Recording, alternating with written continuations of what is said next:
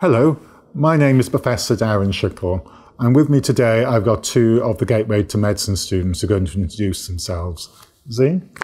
Hi, my name is Z. I'm from Nottingham, but I'm originally from Iraq. And Mohammed? Hi, my name is Mohammed and I'm a commuter. I'm from Dewsbury. Okay, so what we're going to do today is to go through, have a little Q&A session. The questions were devised by last year's Gateway to Medicine students, and I asked them to think about what questions they wish they had asked when they were at your stage of planning which course they were going to do, where they wanted to study and where they wanted to live. So the sections will be divided into three. We'll start off by talking about living and studying in Leeds. Then we'll talk about the transition from studying at school to university.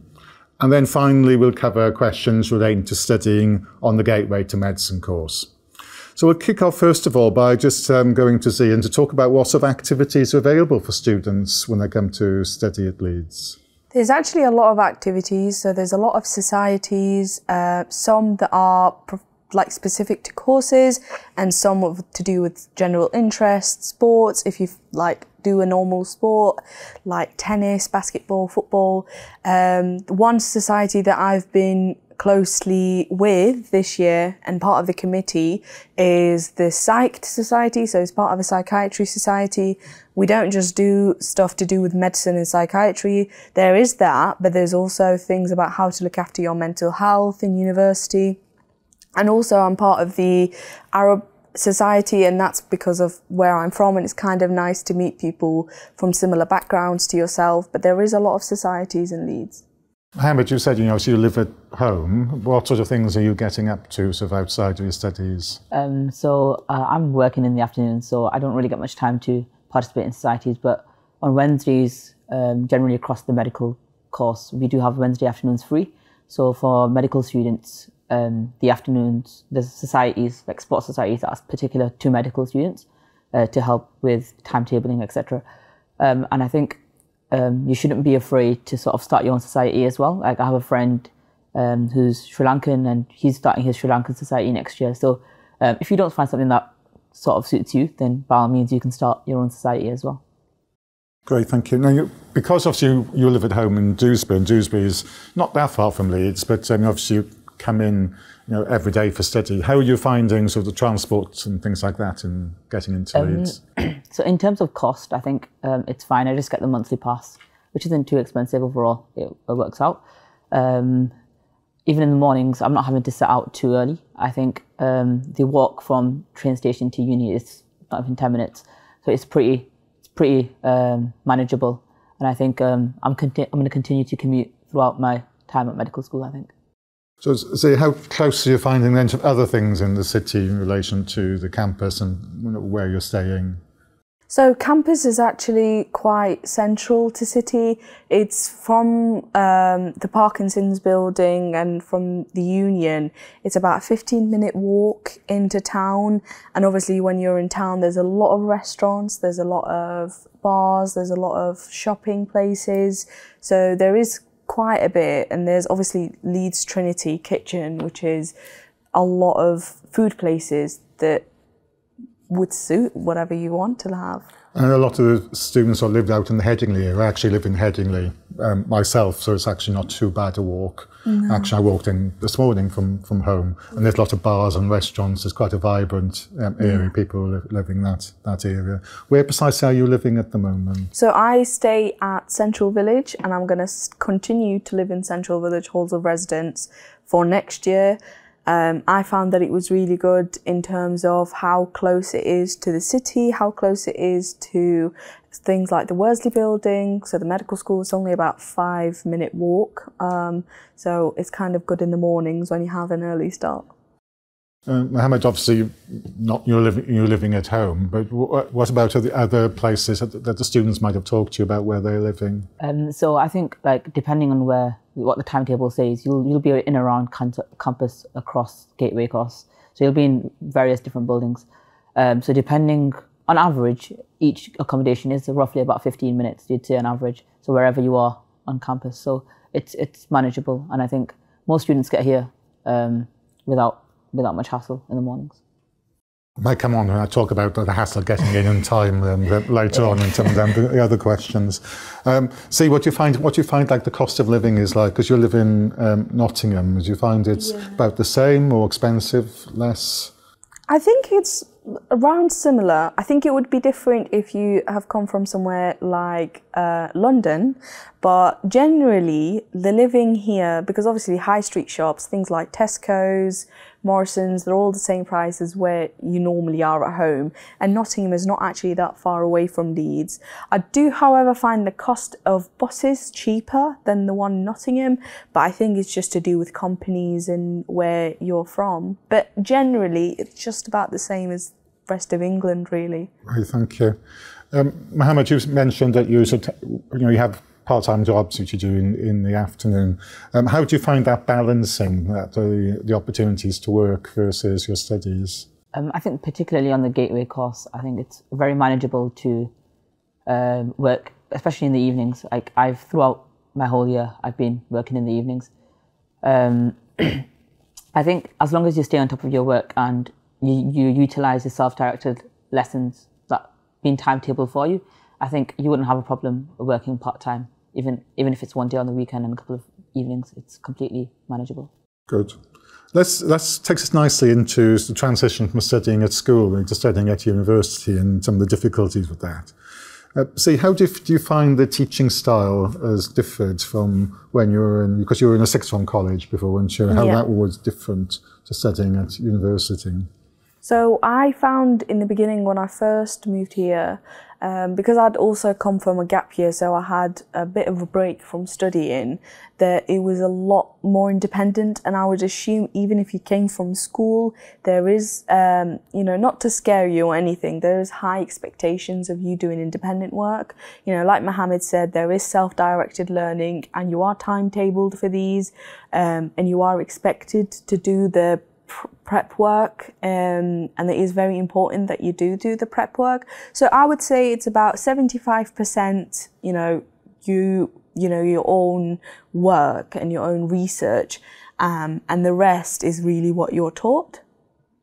How have you found the transition in studying from school, Mohammed? I think because it's a gateway course and because there's a smaller number of people compared to year one MBCHB, I think you still have that sort of communication and that contact with your tutors, and I think that's quite good.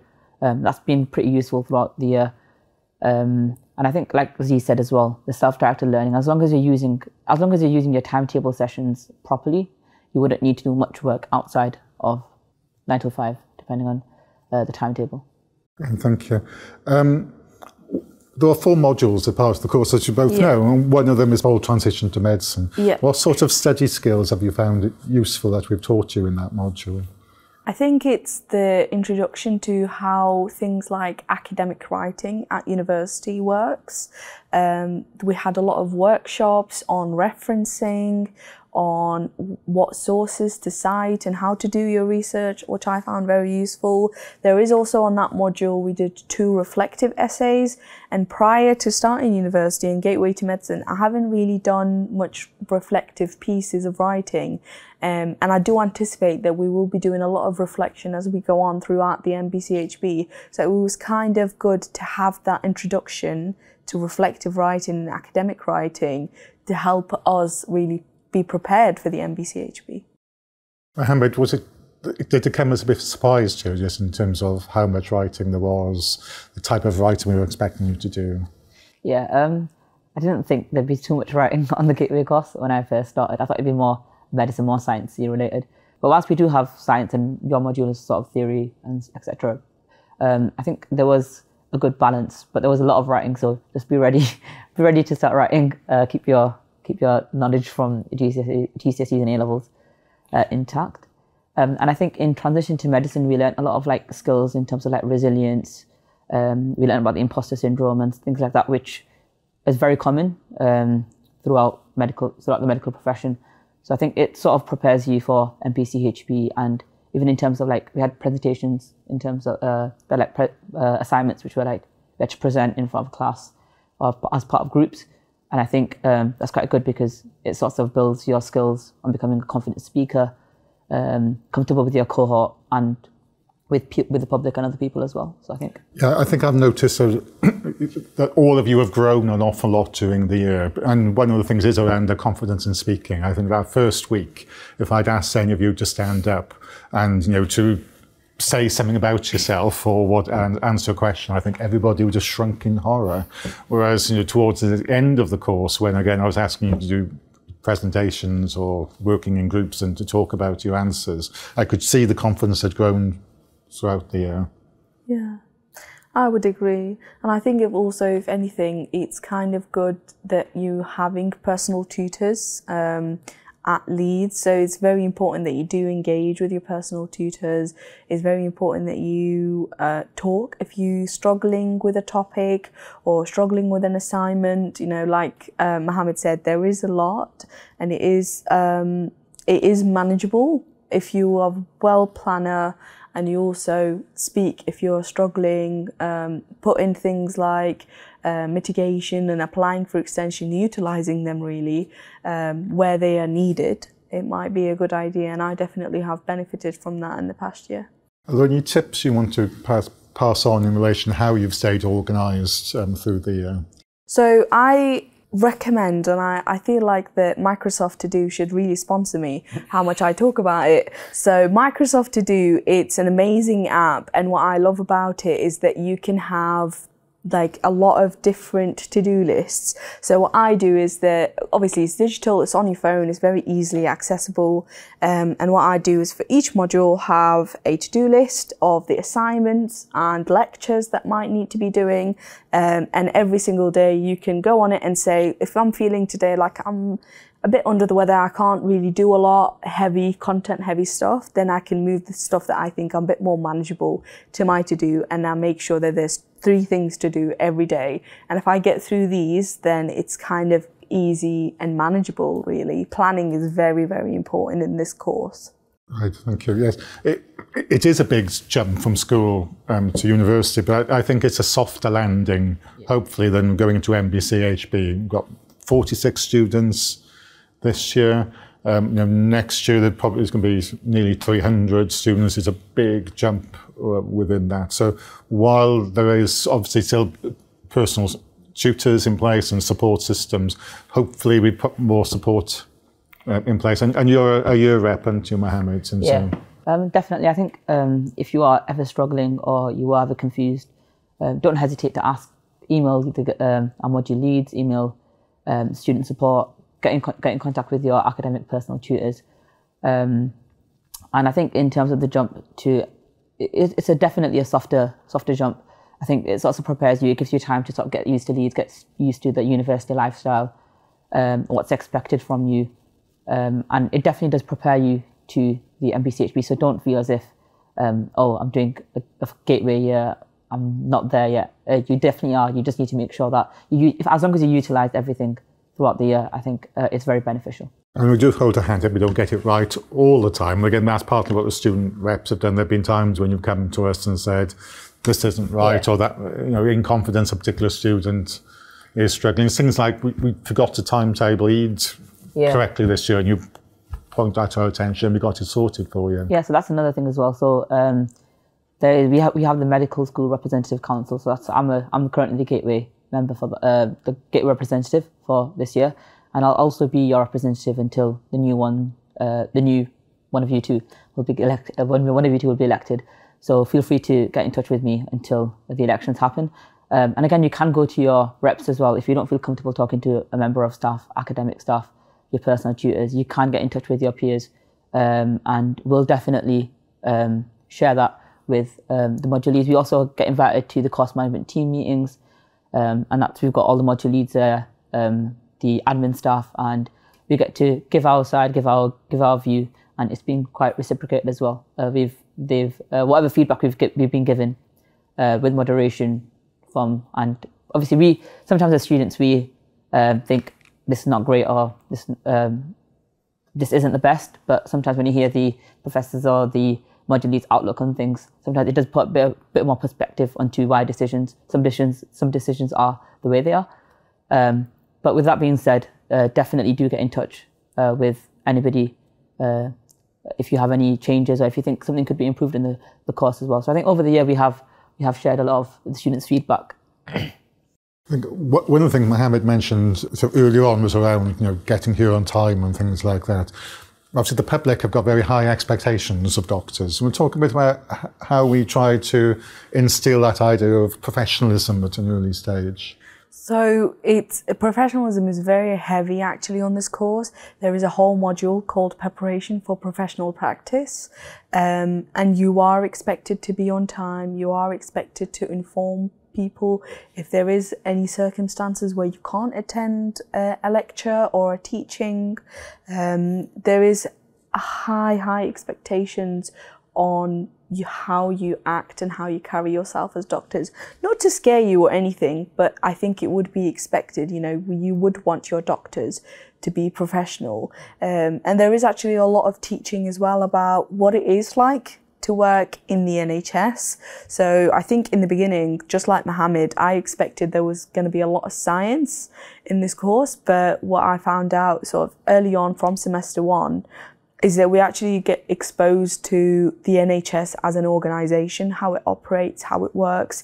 And you might think, actually, how is this relevant? But it's very, very relevant to your practice as a doctor in the future. So yeah, you learn a lot about third sector organisation, about the other healthcare professionals that are involved. And you also get a chance to meet the patient carer community, the PCC, which is really, really beneficial to sort of give you that perspective from the other end. It's always good. We always speak to doctors and talk to doctors, but it's kind of good as well sometimes to speak to the others who run the NHS and work within the NHS. So move nicely into the final section about studying in terms of Gateway. So you both talked about some of your expectations about how much science would be involved, and actually it's perhaps less than you were expecting. But Mohammed, you didn't study biology at A-level. How have you found that transition? So I didn't study biology at A-level, but I think it shouldn't be something that you should be scared about. If you haven't done biology, let your module leader know. And I think as long as you timetable and as long as you ask for support from your peers, make use of them self-directed learning sessions that you have. It's very manageable. The first sort of semester is to do with sort of A-level biology, a little bit more than A-level, and then the second semester is to do more with the body systems, etc. Whilst it is a lot of content to take in, I think it's manageable, and I struggled at some points, but with foundational life sciences, we sort of had an online session, then we had a tutorial, so we got to go in and sort of speak to our lecturers, ask any questions that we didn't understand from the live lesson. So I think that was very beneficial, and I'll take that opportunity and use it to the best of your ability, and ask your questions. If you are unsure about anything, make sure you get that out. Sure. I think what a lot of people might be wondering is also what pre-required knowledge there is. Is there anything that you really study, preparation needs before you come, or expectation of knowledge that you wish you had? And I think it's because it's called foundational life sciences, it might be beneficial to know the foundations of things like cells and how they work, but you do get a lot of teaching, and the teaching is quite detailed, and you get taught by the professionals. So for example, I remember when we were doing the reproductive system, we had a gynecologist who taught us. When we were doing the cardiac system, we had a cardiologist who taught us. So they are experts, and you can always ask to them and see if there is anything that you could be learning about. But I wouldn't necessarily say that you have to have prior knowledge of science as a whole and be fully medically qualified to be able to do well on this course. I think if anything, you need to be quite comfortable with being challenged with your knowledge, and also you can experiment with the learning style. In the first semester, I experimented with what way works, and obviously different modules will require different skills. So things like foundational life sciences, I found it was really good to have things like flashcards, but it might not work for you. It's always good in semester 1 to experiment with your learning style and figure out what works. Oh, thank you. Mohammed, you said that you were surprised by how much writing there was in obviously in terms of assessment, but it isn't just essays that we ask you to do, is it? No. So we do have essays. So we have some reflective pieces we have to write. We have some academic pieces we have to write. And then we also have presentations. So we've done a group presentation. And one of the presentations was quite interesting because we got to talk about something that was something that we were interested in. So like, I think it was a fictional book, a non-fictional book, or a program that was of interest to you. So it wasn't very like academic. It was more personal. They wanted to see your presentation skills, how well you are. And we also had we also got the opportunity to design a poster for one of our assignments. So there is a range of assignments or types of assignments across. There's also one exam at the end of the year on your science knowledge. But yeah, it's balanced, it's broad. And it tests you on all the skills that you sort of will need as a future doctor, because it's important for you to know how to speak to people, to be confident in speaking to people, and etc. So I think it was good. Great. Well, we're coming to the end of our time, so there's a couple of questions to finish off. You're both coming to finish your gateway years or progressing on to MBCHB. What are you looking forward to most in moving on to the first year of MBCHB? I think what I'm really, really excited for is to do more clinical work. So things like placements, clinics. I think that in this year we had a lot of the background information, the preparation to help you, but also we did get slightly introduced to things like clinical medicine and foundational life sciences, how to work as a doctor in the NHS. But I'm quite looking forward to doing things like placements and being more clinical. Mohammed, what about you? I think same as you. I'm interested in sitting in GP practices in the hospitals. We actually did try to get that for this year as well, but because of COVID, it wasn't possible. I think there's going to be 2 more modules next year, 6 modules. So whilst it will be intense, I think Gateway has prepared us well. I'm excited, I'm interested, and hopefully it'll go well. I hope so too. I'm sure it will do. So the final question, what is perhaps to tell everyone, what's your favourite thing about studying in Leeds, but also what's your least favourite things? See? My favourite thing about sort of studying in Leeds is how close everything is. You know, we're very close to the city centre. You're very close to your lecture theatres, libraries. There's so many libraries in Leeds and they're all amazing. I'm sure you'll find your favourite after semester 1. But also on the Gateway course specifically, I loved how we were a small cohort. We got to know your peers and it was just really personal and nice, especially when you've moved away from home. It's kind of nice to have family, really, almost like family in Leeds. And that's what I really liked about studying in the Gateway specifically. I can't say I've got anything that's least favourite about it. I'm very biased towards Leeds and do really enjoy it. And I'm sure you will, and I hope you do. And if you don't, then there is a lot of, support out there if you're struggling. And what about living in Leeds? What I liked about living in Leeds is actually how multicultural it is. Obviously, I come from an Arabic background. I speak Arabic, so it's kind of nice to see people with similar backgrounds, people who can speak your language, your home language, and I loved that about Leeds. I think there is a lot of cultures, especially like with the Gateway course this year, there was a variety of people from, all walks of life, and it was so nice to meet everybody and see where they've come from, what they've done. And Mohammed, and last year then, what's been the things that you've liked or least liked? So with Leeds being close to home, I think that was probably one of the best things that has happened.